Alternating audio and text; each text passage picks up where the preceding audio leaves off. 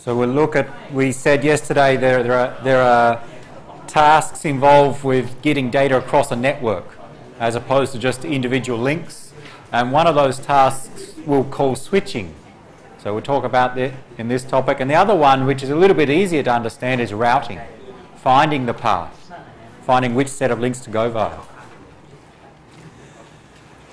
But before we talk about switching, let's talk about what do we mean by a network. A communications network, we'll call it a switched communications network, but I'll explain some of the terminology we'll use via this example.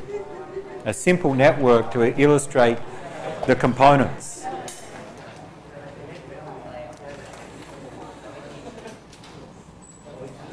We have our end user devices around the outside.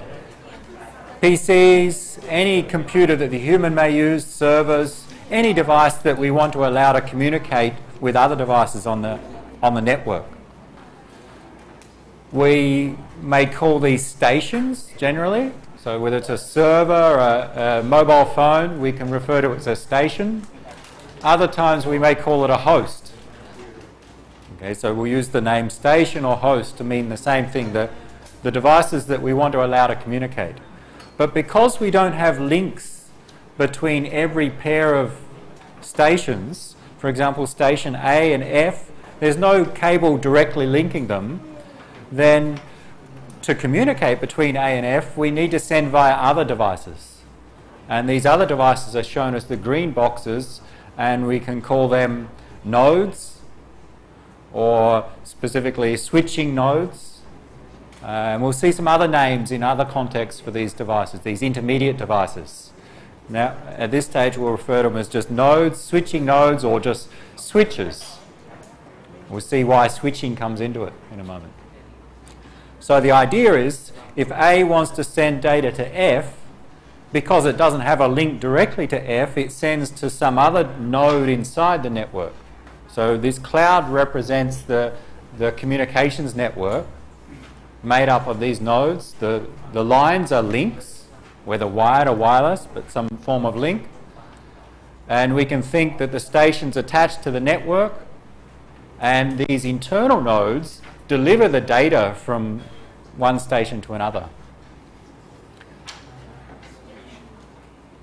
One of the problems we said was finding the path. So now, from sending data from A to F, we need to send it via these internal switching nodes.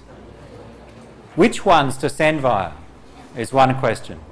Do we send 476 or 456 or 412356 to get from A to F? That is what we'll call routing, choosing the best path. And that's the next topic. To discuss this topic, we'll assume that we can choose a path. We'll not say how, but let's assume that when we send data, the path is chosen. It's already known. So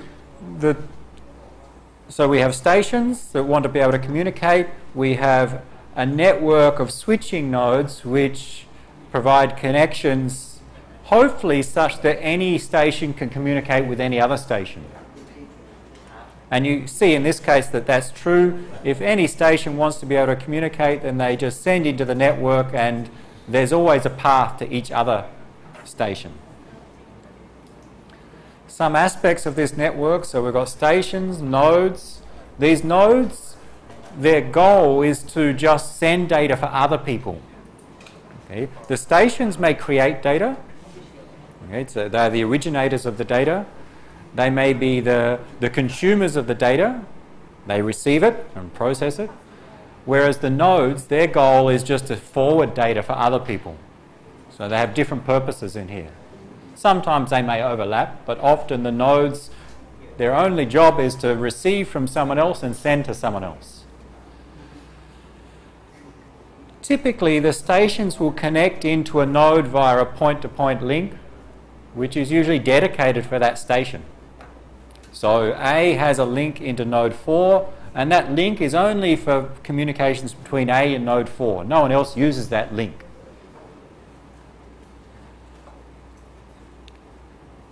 the data from no other device travels across that link. Only data coming from A traverses this link, or data destined to A traverses this link. That's why we say it's dedicated just for A, this link. Whereas the internal links between nodes, sometimes they will be using multiplexing. That is, they'll carry data from multiple users across the single link. For example, if A was sending data to F across the path 4, 5 and 6, and at the same time B wanted to send to E across the path 1, 4, 5, 6, then you're thinking at this link between 4 and 5, it would need to carry the data from two different users. It would need to carry the data from user A and also from the user B.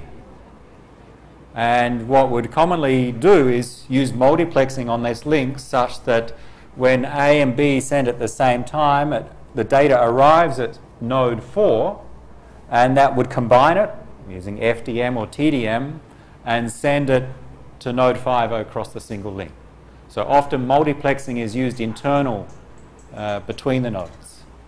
Usually dedicated point-to-point links are used from stations to nodes. An example may be if you were using TDM, let's say that the data rate of the link from A to 4 was 1 megabit per second. And that was the case for all the station to node links, 1 megabit per second.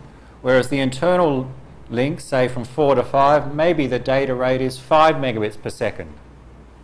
So that it can send data from A to F at 1 megabit per second, at the same time be sending data from B to E at 1 megabit per second. And to do that, this link needs to have a data rate larger than 1 megabit per second, enough to support the data from both sources, both users. So multiplexing would usually result in this being a much higher capacity link than the station to node links. So that's the network that we'll deal with, or an example of the network. We have nodes, stations, links. What else can we say? This network often is not fully connected. So there's not necessarily links between every pair of nodes. Node 2 doesn't connect to node 7. Node 6 does not connect direct to node 4. So that's a cost-saving measure. And we don't necessarily need to have links from each node to every other node. If you can imagine, these nodes are spread across the country, across Thailand. They're in different cities, different locations. Then you connect usually nearby nodes in a manner such that there are usually several paths between any pair of stations. So I think in this case, from A to F, there are several different paths we can take, and from B to E, there are some different paths that can be taken, and similar from other pairs of stations. So that it's desirable to have as few links as possible, then it's cheaper. But have enough links such that there are usually multiple paths between pairs of stations. Having multiple paths helps for redundancy. Something fails, node 7 fails, A can still send data to F via 4, 5 and 6. So having multiple paths is useful there.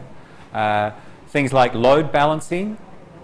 A is sending via or someone is sending data via 4, 7, 6, and the capacity of the links and the nodes is starting to be reached. That is, the amount of data going through it is using all of the capacity. So A may want to send their data via a different path, which is less congested, to balance the data, not to have all the data going across one path, but to balance it across different paths so that you get better performance. So that's load balancing. So we'd like to have multiple paths, but few links to make it cheap. So it's usually not fully connected.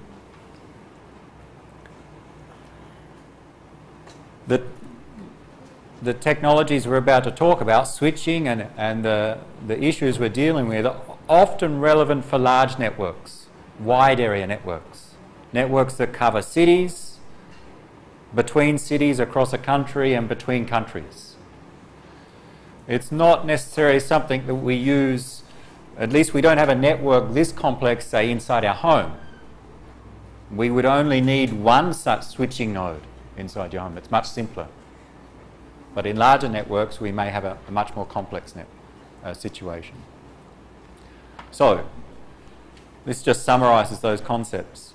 Data is transmitted from source to destination through a network of switching nodes, those green boxes. Those switching nodes don't care about the data. They don't care that you're sending a voice communications, a web page. They just treat it as any type of data, and their goal is to send it on to get to the destination. We refer to the collection of those switching nodes as a communications network. And the devices, the end user devices, are attached to that network, and we can call them stations. Another thing we may call them is hosts, or just end user devices. Usually the station to node links are dedicated, they're just used by that station, sending data from and to that station, whereas node to node links may be multiplexed. They carry the data from multiple stations at the same time.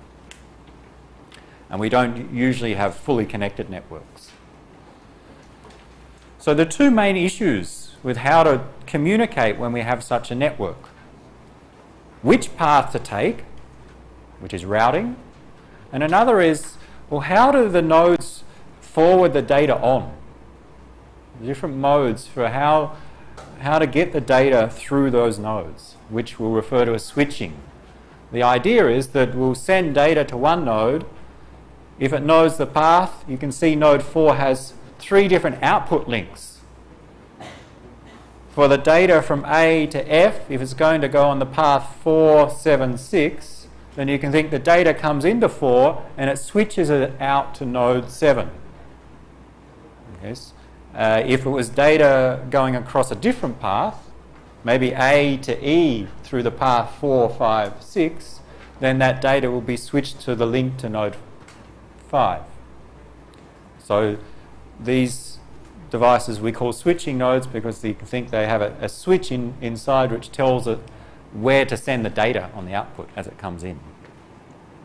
And the way to do that, there are really 3 different approaches for dealing with the data delivery. We call it switching, and we'll go through those 3 approaches today. The first approach is circuit switching. Who has a telephone at home? Not a mobile phone, but a landline telephone. Anyone? A few people still have them, okay? Or I'm sure you've used them in the past. So telephone networks have been around for a long time. Maybe 100 years, more than 100 years. So the telephone was invented, I guess, in the early 1900s, late 1800s. So telephone networks have been the main communication network in use compared to the internet, which has only been around for about 40 years.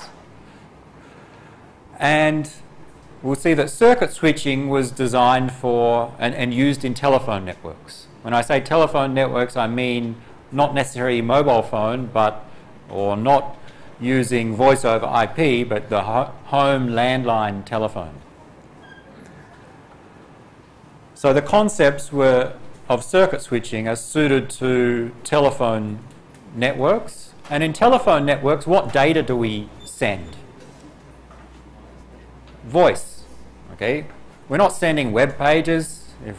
If you imagine a time before the internet, when we just had telephones, there were no web pages. The data being sent was just voice, people talking. So we can think the data or the application is to make a voice call. So the networks were designed for transferring data, which is voice. They were extended to then support non-voice communications, but the main design was around transmitting voice. So let's look at how circuit switching works. The nodes in circuit switching connect the original source eventually through the final destination. And this is what those green boxes looked like in the old telephone networks. So the green boxes in our network, remember, data comes in, they switch out to one of the output links. In an old telephone network, this is what a switch looked like. The way that it works, say in a local neighbourhood, you have a telephone at home, and there's a cable going from your home into a local telephone exchange. Okay, so there's your cable, you're the station, connecting to the telephone exchange, which is the node. And everyone's home had cables going into that telephone exchange. And what happens is, if you want to call someone, you pick up the phone and you tell the operator, I want to call Steve. And the operator connects, so there's a port here that connects from to your telephone line, and a port to Steve's telephone line, and what the operator does is basically connects them together with a cable, connects them together. So that now, when you talk, the signal carrying your voice travels across your telephone line from your home, it goes into the telephone exchange, and then it's hard to see, but it goes into one of these cables and then out the other end, and then it goes into the telephone line of the person you're talking to. So that's the role of the switch. It connects those two telephone lines, yours and Steve's, together. And once they're connected, the data, the voice, just travels from the original source through the first link, effectively through one of these cables, and then on to the destination. And with telephone systems, that was an analog signal, okay, and still is. So when you talk, an analog signal is sent from your telephone across the cable to an exchange, and then it would go across this cable and then out to the destination link. And the result was, once you'd made the call and you were connected, as you talked, it's as if you now have a link from your home into the destination's home, the callee's home, the person you're calling. And as you talk, the signal that's generated just travels across your link through the switch and then direct through to the destination. It's as if you have one long link in this case. And that's what circuit switching does. The first step is to set up that link, to set up what we call a circuit from source all the way to the destination. And once it's set up, you can communicate. Today it's just done in a digital manner. Okay, so these are quite old, but some of the switches in telephone exchanges are just computing devices that do the same thing, but automated. A circuit switch, what do? You pick up the phone, and then what do you do to call someone? Press the number. What happens then? There's some waiting for someone to respond. And so what's happening in the meantime is, when you press the number, that triggers your phone to send a special signal to the telephone exchange, effectively saying you want to call this person. The number identifies the destination, sends a special signal to the exchange, and the exchange receives that and works out that, okay, I need to connect your telephone line to Steve's telephone line if you're trying to call me. And it does it, of course, inside a computer in this case, and connects, or it starts to set up the connection, and as it creates that, it sends that special signal to Steve's telephone, and what happens then? It rings. Okay, the callee's telephone rings when it receives that signal, and when they pick up the telephone, then that sends a special signal back to the switch. The switch now knows that the person being called accepts that call, sets up a connection, or sets up that circuit, so finalizes the connection between the two links, and then sends a special signal back to the caller's phone, and then they hear the sound going from ringing to now it's connected. And then they can talk. So that's how circuit switching works. let's go to the three phases. At the start, before we send data, we establish a circuit. We call it a circuit because once those links are connected, it's like we've connected an electrical circuit, and we can send a signal all the way along that circuit. A circuit, sometimes we call it a connection. We establish a circuit by sending some special messages from source through the nodes to the destination. If the destination accepts the connection, that is, they pick up the phone, then a special message is sent back through the same set of nodes, telling them that they've accepted the connection and telling them that they must finalize the establishment of this circuit, and it gets back to you, and that's when you can start communicating. So we establish a circuit first, which is really allocating some resources inside the nodes and for the links. And then we can transfer data. So in a telephone network, that data you can talk. So it can send a voice signal. Analog or digital. So the same concepts can be applied for non-telephone networks. And at the end, when you're finished talking, you may hang up your phone, which sends a special disconnect message to the nodes saying those nodes can remove the circuit.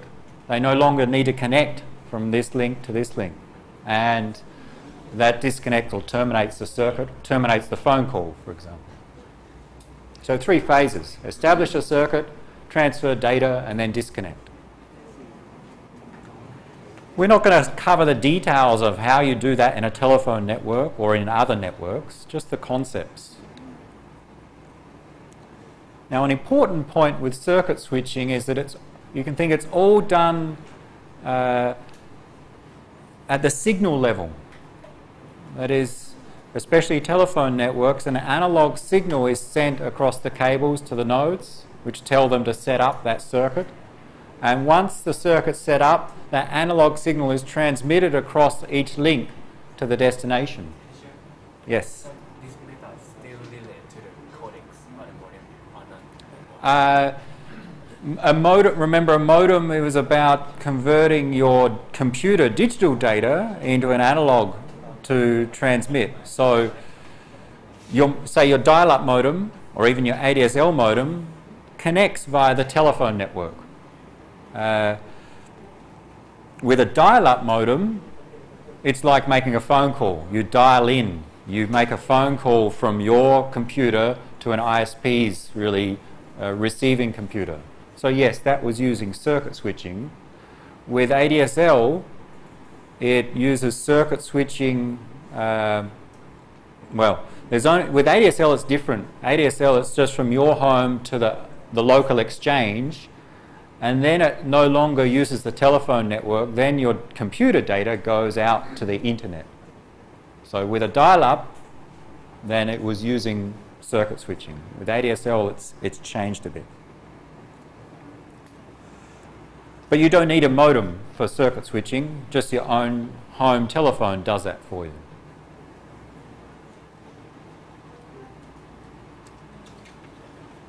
Once you establish a circuit, there's a link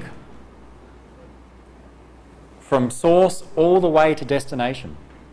Even though it goes via multiple links, the way that the circuit is set up, when you transmit a signal at the source, the circuit is set up so that signal will flow through all links and get to the destination as it was transmitted. Let's have a look at some examples and see some details.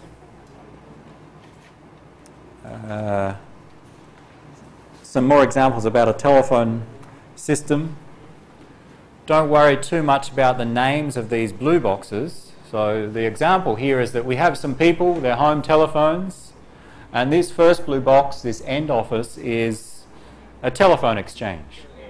So there are telephone exchanges spread across the city, usually to cover a particular neighbourhood, a particular area.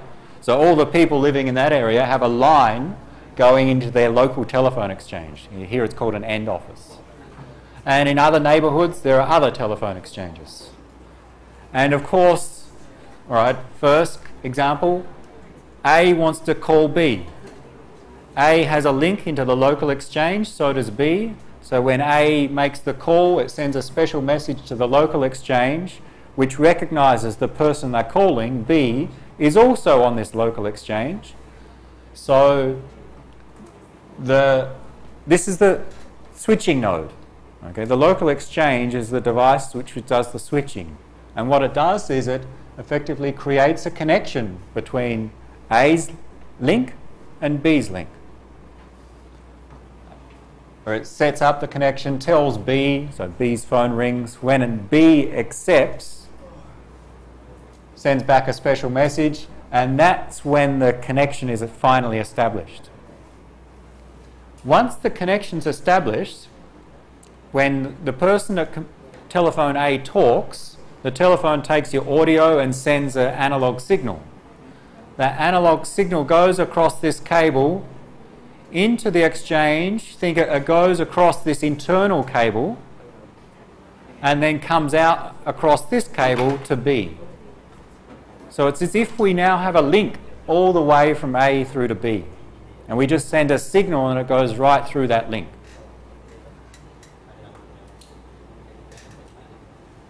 If C wants to call D, then it's a little bit more complicated because D is not on the same exchange. They're in a different neighbourhood. So there's a hierarchy of telephone exchanges. In this case, this intermediate exchange connects the two neighbourhood local exchanges. But the same concept, C sends a special message to the local exchange saying, I want to call D. The local exchange recognises from the phone number that it will need to go to the higher level intermediate exchange, which covers, say, the city. And that goes via a link. Here it's called the trunk line or a trunk link. And the intermediate exchange recognises D is at this local exchange, so starts to establish a connection, sends it through to D. When D answers, the special message comes back, and as that message comes back, it tells this local exchange, connect D to this trunk. And here, connect these two trunks together. And as the message comes back, connect this trunk to C's line. C knows that D has answered, and now when C talks, the analog signal goes across here, through this exchange, through the trunk line, and flows all the way through to D. Again, as if we have one long cable going from C all the way through to D. That's the idea there. In real telephone networks, there's a much larger hierarchy. So you have local exchanges, exchanges in cities, between cities, and so on. So there's a global hierarchy of telephone exchanges.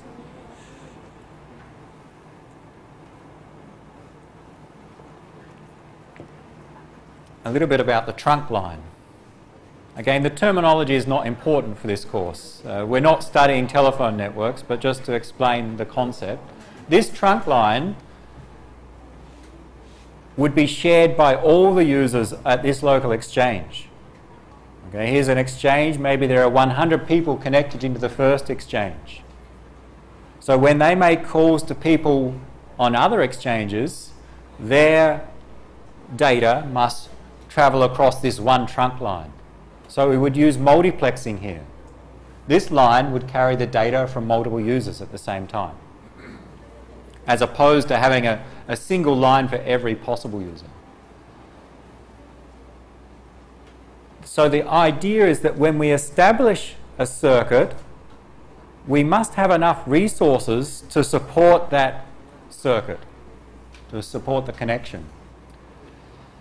Let's say there are 100 people on this telephone exchange, and that this trunk line has a capacity to support, say, 50 telephone calls at a time. Okay, so each telephone call consumes some of the resource of the nodes and of the line. So there's enough capacity here, enough bandwidth to support, let's say, 50 telephone calls at the same time. But there are 100 people here. So what happens when you establish a circuit, when C calls D, the exchanges, or more generally, the switching nodes allocate resources for that circuit, saying, okay, if this connection is accepted, then I'll guarantee that we'll have enough capacity to support this circuit, this phone call, especially on the trunk lines. So this device would do a check when the connection is tried to be established. It would check, is there enough capacity on this trunk line to support one more voice call?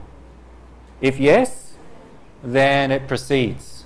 And each node would check that.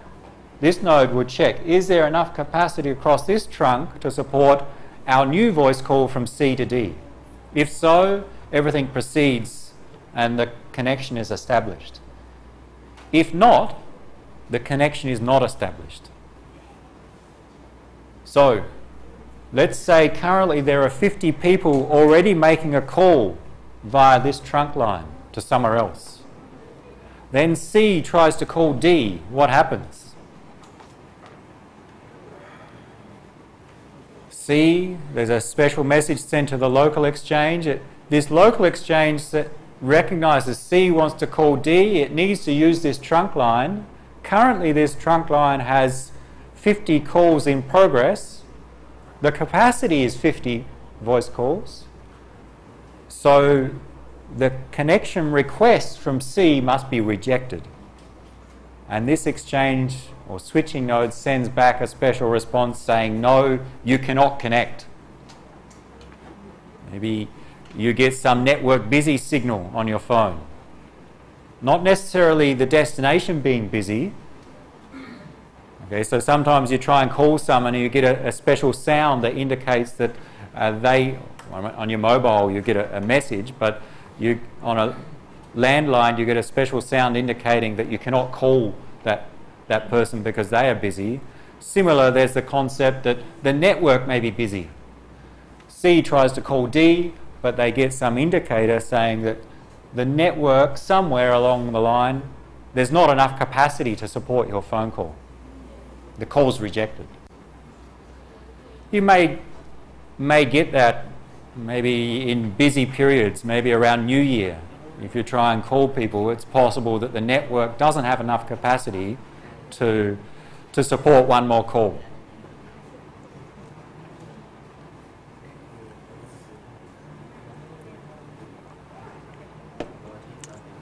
And that's a problem using this approach. It's both an advantage and disadvantage. The advantage is that we establish a circuit. Once it's established, the resources in that path are guaranteed. They're allocated for C to talk to D. But if the capacity is currently full, it means we cannot start a new connection. Okay, so it's good for the people who have started the call. They're guaranteed to be able to transfer their voice, but it may be a problem if we reach full capacity, we cannot have any new connections. And that becomes a problem if someone makes a call but doesn't transfer any data. It can be inefficient.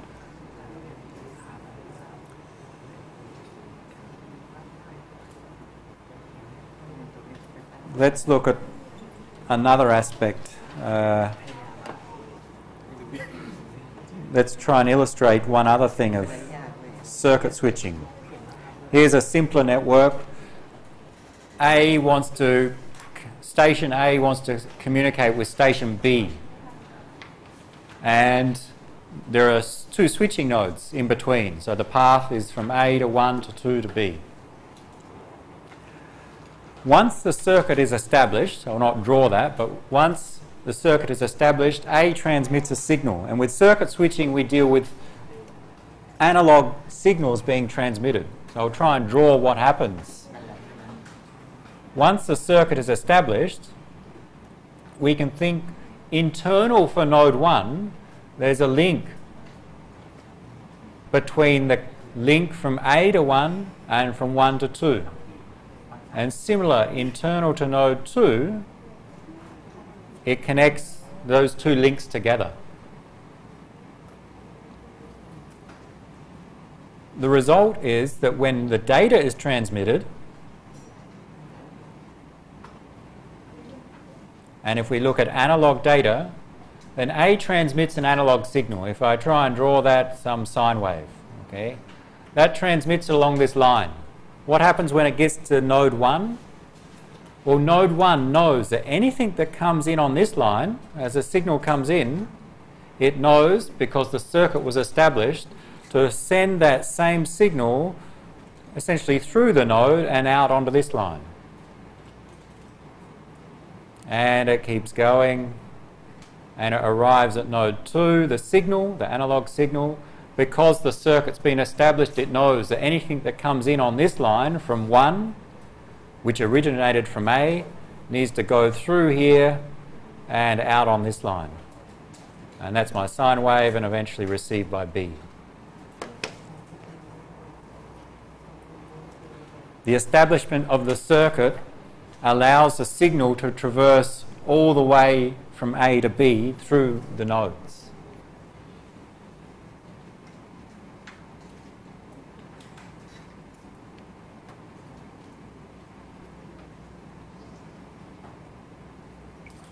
And it's as if there's now a link all the way from A to B.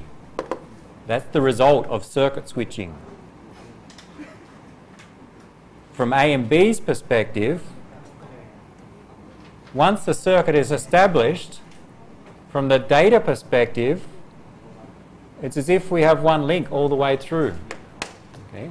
Of course, there are two nodes in there, but their role are just to receive the signal and transmit the signal across the next link. So from the signal perspective, A transmits and B receives. So in terms of timing, well, transmission delay depends upon how much data we have to send and how fast we send, and importantly, propagation delay. It's as if we just have one cable from A to B. So circuit switching creates a link from A through to B. And now the performance just depends upon the characteristics of that link created from the circuit. So in telephone networks, this data would be your voice. But it has been used for other non-voice applications as well. And the way that the resources are allocated is that this link, or the circuit, once it's established, is dedicated for the users A and B. If A doesn't transfer anything, if A makes a phone call but stops talking, so no one's talking, then the link is still established. No one else can use it. And that's one of the disadvantages of circuit switching. The advantage is that once the circuit's established, it's guaranteed that A and B can use that. No one else can use it. The disadvantage is if it's established, but A and B are not sending any data, then it's inefficient. Because we have this link or this circuit here, but no one's using it. And the way circuit switching works is no one is allowed to use it once it's reserved for A and B.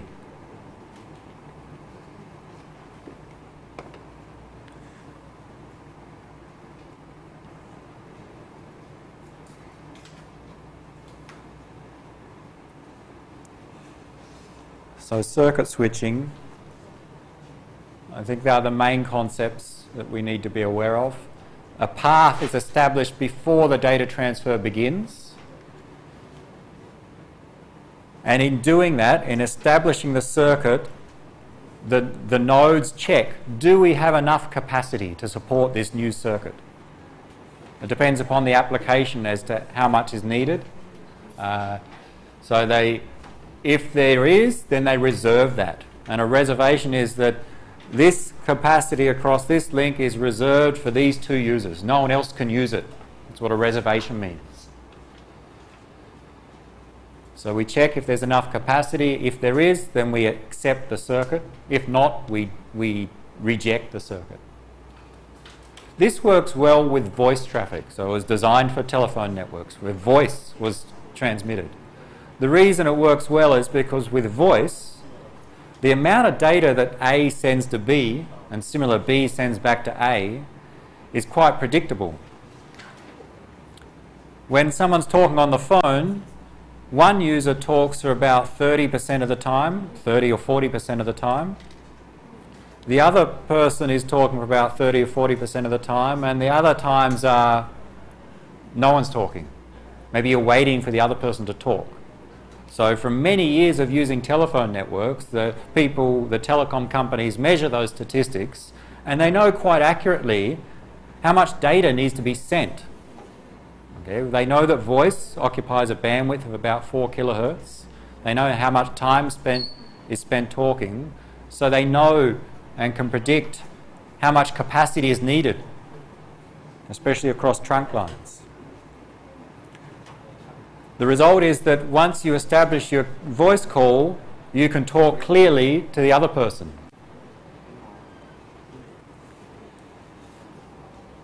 So designed for voice traffic, sending voice data. It doesn't work so well for non-voice applications like internet applications. With voice, the amount of data being sent is predictable or quite stable. What about when you're web browsing, for example? Think of your computer. When you're web browsing over a period of, say, 10 minutes, how much data does your computer send or receive? Or maybe easier, when does your computer send a message when you're web browsing? Again, when you click on a link, so you click on a link, that triggers your computer to send a request. Some web pages, of course, have some automatic refreshing and updating, so that triggers data to be sent. But with web browsing, what happens is usually maybe you click on a link and then you spend tens of seconds, maybe a few minutes reading the page, looking at it. So during that time, nothing's being sent. So with web browsing and many other internet-based applications, there's usually a lot of traffic needed to be sent, a lot of data, and then nothing for a large period of time. And then another burst of data, and then nothing, because you click on another link, and so on. And it's quite unpredictable.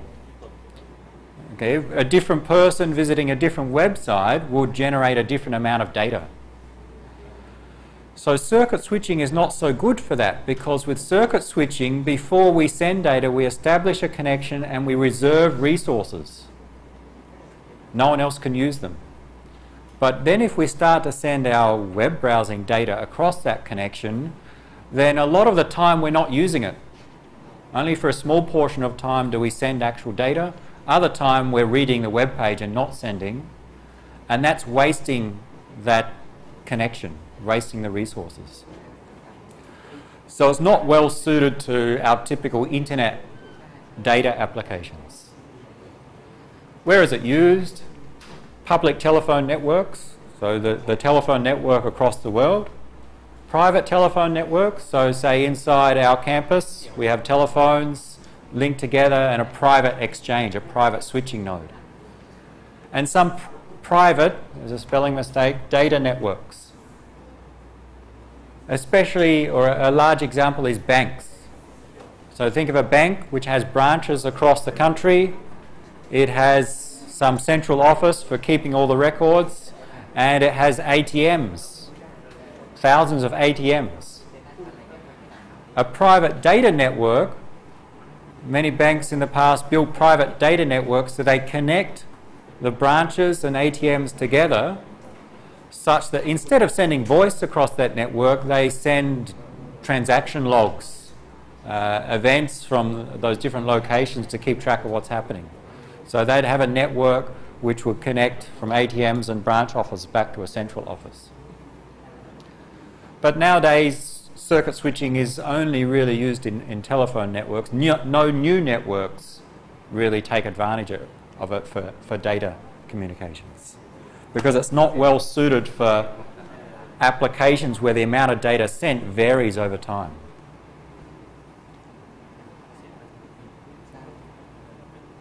This is just another example with a call through different switching nodes.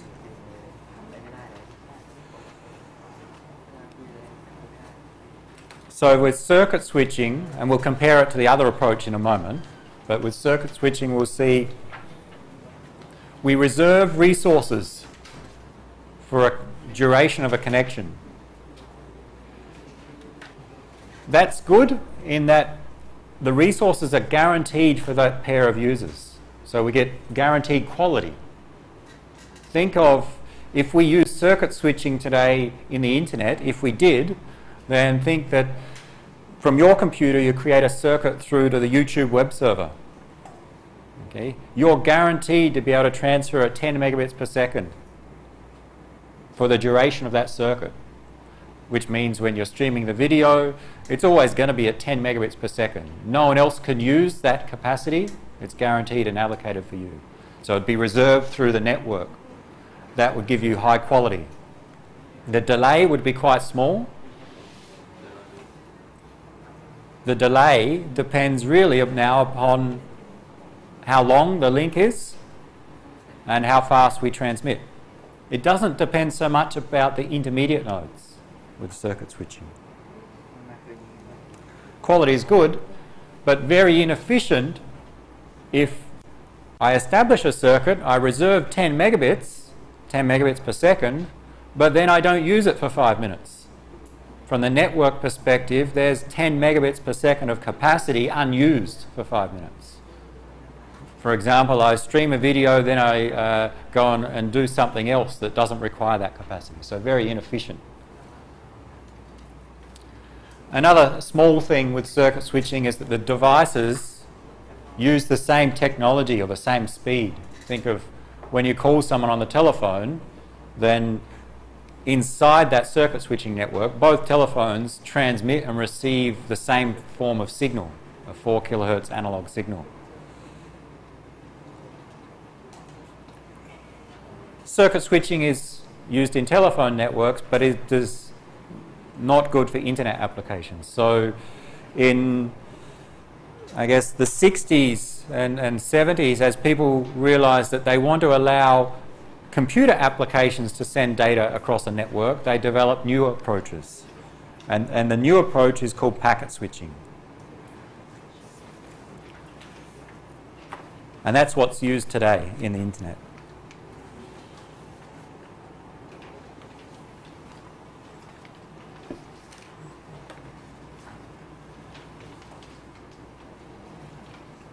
In packet switching, now think of your internet application. It has some data to send from one station to another.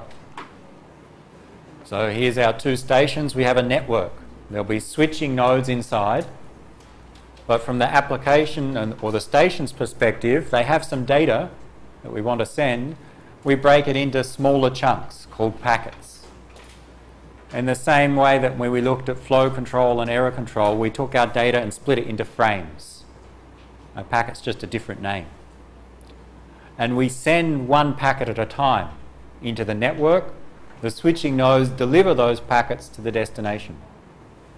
And there are 2 different variants of how to deliver them.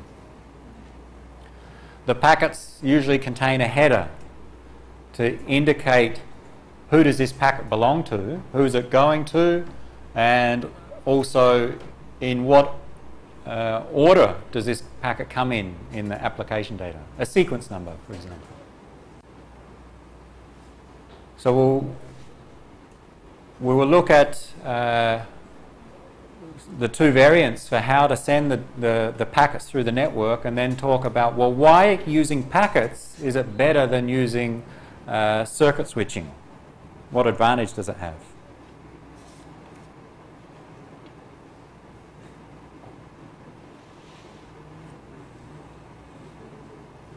There are 2 types of packet switching: datagram packet switching and virtual circuit packet switching.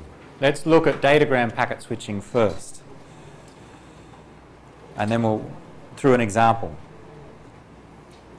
And the example is we have a source station, a destination station, and it has some data to send, and the green circles are the switching nodes. and the links between them. And what the source station does is it breaks the data, the original data, into multiple packets. Another name for those packets is datagrams. So they have many different names. Frames in some cases, generally packets, sometimes we refer to them as datagrams. And we break it in this example into 3 different packets. Packet number 1, 2 and 3. And the source station sends to the first node in order. First sends packet 1, packet 2, packet 3. And then that node will send those packets to the next node. And it will follow some path through the network. The nodes will choose the path. We haven't touched upon how yet. So sometime later, let's say this first node sent the 3 packets to this second node, and packets 1 and 2 are then being sent down to this node in the middle. Packet 3 is still being sent to the second node at some time later. One important issue with datagram packet switching is that packets may take different paths, and that's here. Packets 1 and 2, which belong to the same original set of data, took this path through the middle node, and in this example, packet 3 took a different path. Okay, so that's possible in datagram packet switching because in this case, the nodes treat the packets independently. What that means is if I'm a node, I receive a packet, I look at the destination, all right, it needs to go to this computer, and I make a decision to send it to some next node, thinking it will get to the destination. The next packet I get, I do the same thing, but I don't care about the previous decision. So I receive packet number 2. Okay, who's the destination? Let's send to the next node. And then I receive another packet, and I make a decision. And it may turn out over time that this node chooses to send some packets in this direction and some in another direction. Just because those 3 packets belong to the same piece of original data, the internal nodes don't care about that. They treat the packets independently. The advantage being that that makes it very simple. The nodes receive a packet, send. They don't need to keep track of past packets. The result being is that if packets can take different paths, some packets may arrive before the others in the sequence. So packet 3 by chance arrives before 1 and 2 because it took a different path. Maybe this path, the links are much faster and the delay is much smaller such that the packet gets there first. So the result is that this last node, in this case, puts them back into order before it sends on to the destination. So it must reorder. So that's the disadvantage of datagram packet switching, in that we must deal with the fact that some packets may arrive out of order and put them back into order.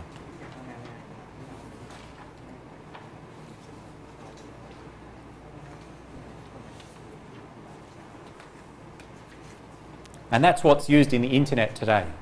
So the internet uses a protocol called IP, the Internet Protocol, and it uses this concept. The source sends packets to the nodes, and each node receives an IP packet. It looks at the destination, who does this need to go to, decides to send it on to a next node. And they don't care about the previous packets. And it makes it very simple, and one of the reasons why the internet became so popular, because of the simplicity of that protocol for sending data. Why do packets help compared to circuits? What was the problem with circuit switching? How can packets help? What was the problem with circuit switching? Look in your lecture notes, it's written there.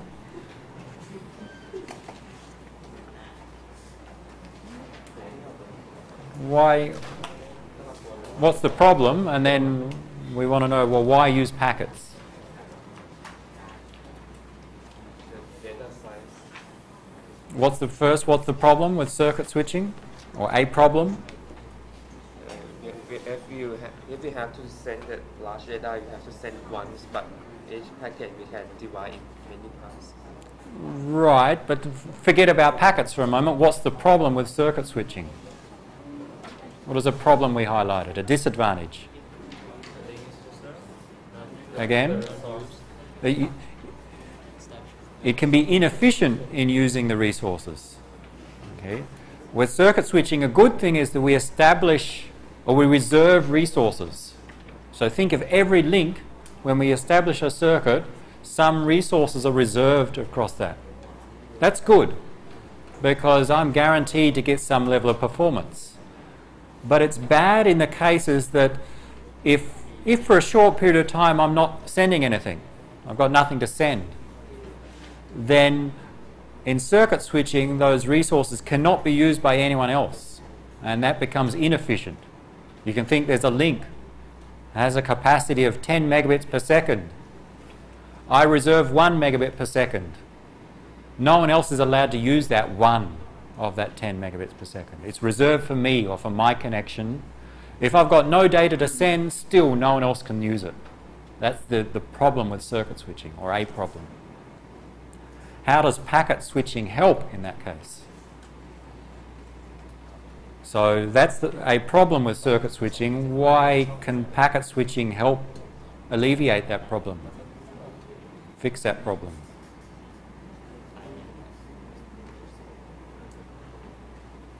Well, the idea is that if we break our data into packets and we think over a particular link, if there are many people trying to send data, with circuit switching, each pair of users would have to reserve a part of the capacity.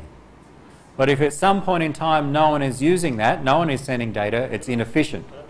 With packet switching, the idea is that as multiple users are sending packets, if one user has nothing to send, then it's likely that the packets of the other user can be sent and utilize that link resource. So it can be more efficient. Let's see if we can illustrate that. It won't be very good, but we'll try some picture to try and illustrate that, or a simple example.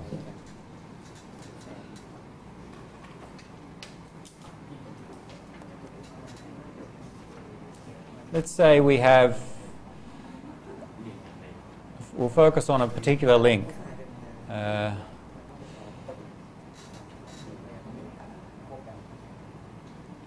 do we do? Here's one node, and we'll have another node.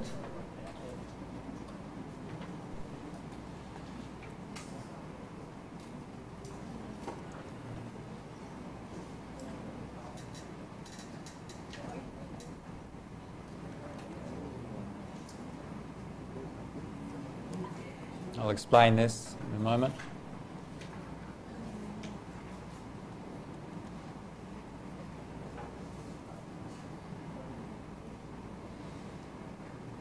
This is node 1, this is node 2. And we have many users wanting to send, so A, B, and many others. Okay. Wanting to send to others over here, let's say C, D, and so on. And we have a link.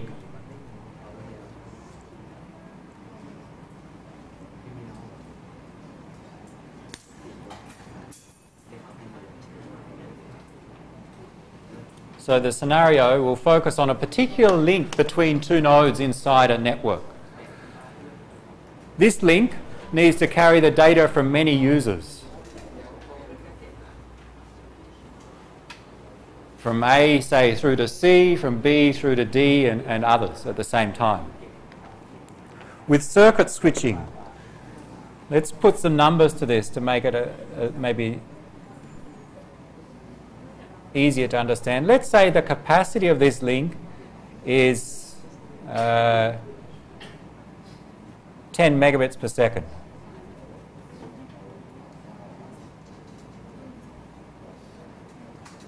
with circuit switching, we often talk about, say, voice calls, but for us, I think it's easier to think in terms of data rate, megabits per second as a capacity. That's the link capacity. Capacity. That's an I. And let's say, for simplicity, for the numbers, that we're going to use circuit switching first, and then when someone wants to create a circuit, they need to reserve 1 megabit per second.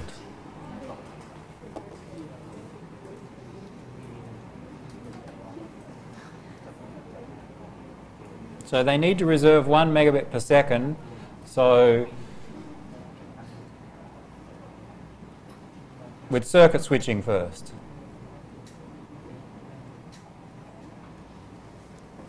Think of every application that creates a circuit asks for 1 megabit per second. How many circuits can we support on this link? 10. Okay. What would happen, let's say A creates a circuit to C, B to D, so they've reserved 2 megabits per second.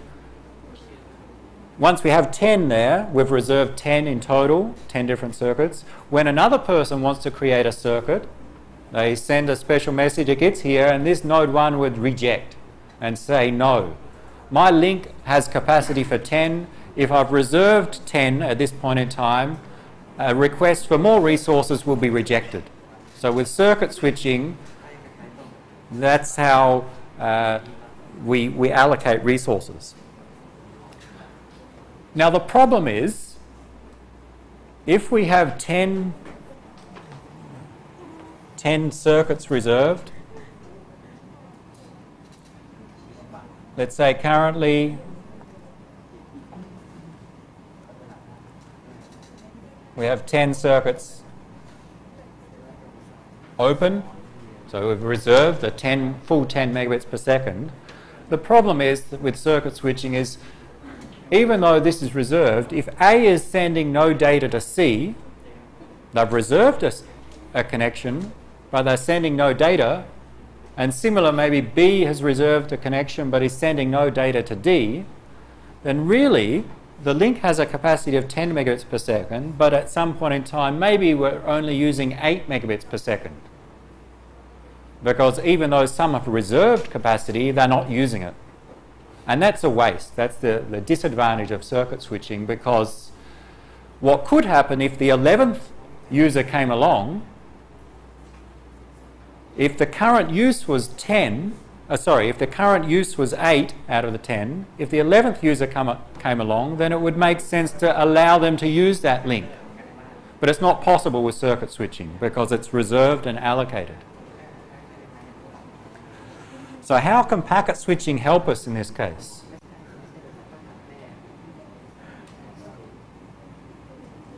Well, I don't know how to draw it, but these users, same case, the applications want to send 1 megabit per second, but they don't reserve it.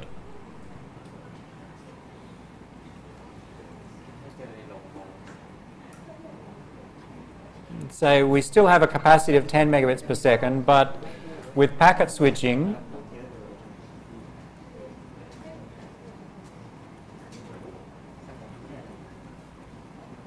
each user sends packets from their link into node 1. That's my packets drawn there. And similar, B is sending packets at different times into node 1, and so are other users. And what node 1 does is takes those packets and sends them out to node 2. Packets from different users, and sends them to node 2. The idea is that currently maybe there are 10 users sending at 1 megabit per second. So A is sending at 1 megabit per second, B is, and so on. There are 10 different users sending packets at 1 megabit per second. Then everything would be okay because our link has a capacity of 10 megabits per second. 10 users sending into node 1 at 1 megabit per second. Node 1 can send out at 10 megabits per second. And that would be okay. if now there were 10 users sending at, say, slightly less, 800 kilobits per second, 10 users sending at 800 kilobits per second, what comes out across the link? If we're 10 sending in at 800 kilobits per second, what comes out is 8 megabits per second. So during the stages when the users are not sending so much, even though they may want to send most of the time 1 megabit per second, if they send less, then there becomes spare capacity. So if there are 10 users sending at 800 kilobits per second, the amount we use is 8 megabits per second, and we have 2 megabits per second of spare capacity. So an 11th user could then send some packets in. And the packets for the 11th user could use up that spare capacity, and maybe the 12th user. So if we don't reserve resources, with packet switching, what it allows us to do is, especially in cases when the users are not sending at the maximum, in this case at 1 megabit per second, that the spare capacity can be allocated to other users. It's hard to illustrate, but you can think, okay, if B is not sending, then it means that we've got some spare capacity on this link, and we can use the packets from some other user. The 11th user can be sent when B is not sending. The idea is that with many internet applications, the rate at which packets are sent varies over time. Sometimes A is sending a lot, sometimes they're sending nothing. And sometimes B is sending a lot, sometimes they're sending nothing. So over time, if we're lucky, what we get is that for most of the time, maybe there's a period when A is sending nothing, so we can send B's packets. And when B is sending nothing, we can send A's packets. So we can more efficiently share that capacity amongst the users. Now there's a problem that arises. What if there are 11 users sending 1 megabit per second? What happens? There's no reservation, but 11 users start their application to transfer data, and they're all sending 1 megabit per second into node 1. What happens?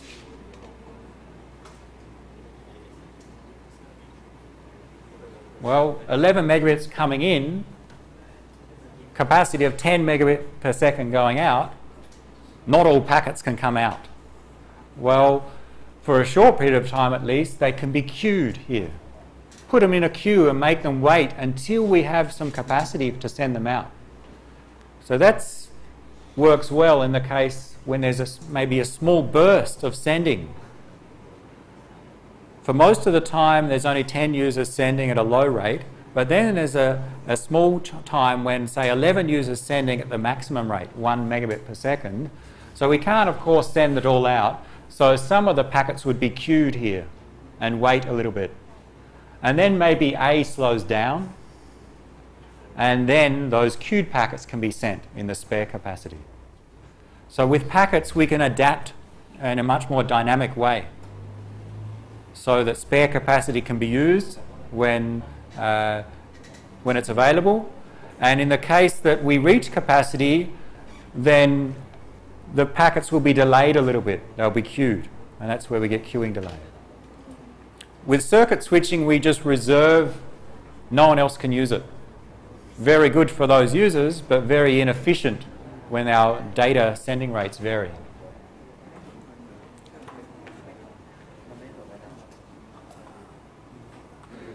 That maybe is not the best illustration of the difference, but hopefully you pick up with packet switching, we can send packets from different users and use up the capacity in a more efficient way than if we allocate in circuit switching.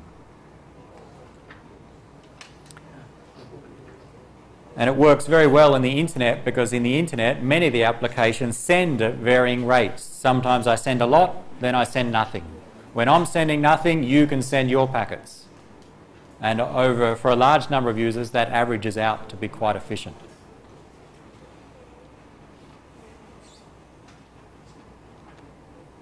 So datagram packet switching, split our data into packets, send them one at a time. There's an alternative called virtual circuit packet switching. Use packets and have the same advantages in that we can be more efficient in using the link, but try to pretend to be like circuit switching. So we create virtual circuits. Remember, with circuit switching, with real circuit switching, before they send data, they establish the circuit. There's a special message to establish the circuit amongst that set of nodes. In datagram packet switching, there's no such process. We just send the packets. With virtual circuit packet switching, we establish a virtual circuit first, say from one source to a particular destination, and then send the packets. And one difference that we see with this example, let's say our source station has already established this circuit or this virtual circuit along this path. Then in virtual circuit packet switching, the packets that the source sends follow that same path always. They will not take a different path, which is different from datagram packet switching, and the packets may go in different directions. This has the advantage in that the packets take the same path, so we're likely to get reliable or predictable performance as opposed to sending in many different paths. And also has the advantage is that we inform these nodes in advance that we're going to send packets through them so they can allocate resources. In datagram packet switching, when a node receives a packet, it didn't know it was coming. So it's very simple with datagram packet switching, but there's no advance notice that you're going to receive 1 megabit per second for the next 5 minutes. With virtual circuit packet switching, we get some advance notice at the nodes that there'll be packets coming from this source for some duration. We can plan better. What's the problem with virtual circuit packet switching compared to datagram packet switching? What's the disadvantage?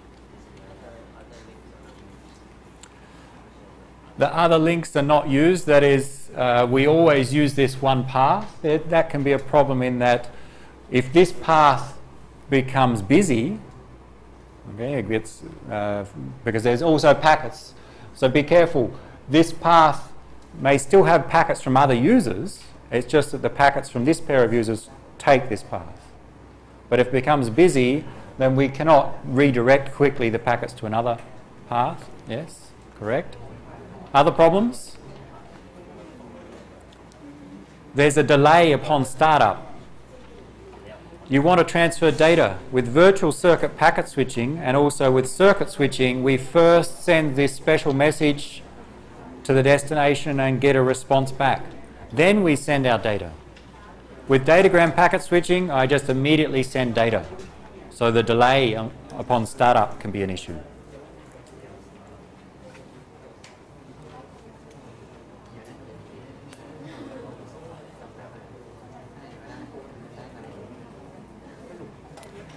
Next week, so we'll just summarise some of those advantages for today. Next week we'll look at some issues of packet size.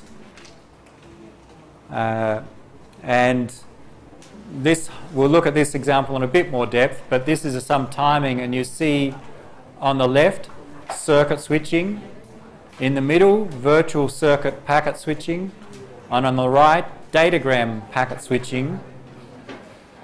There's a delay to set up the connection.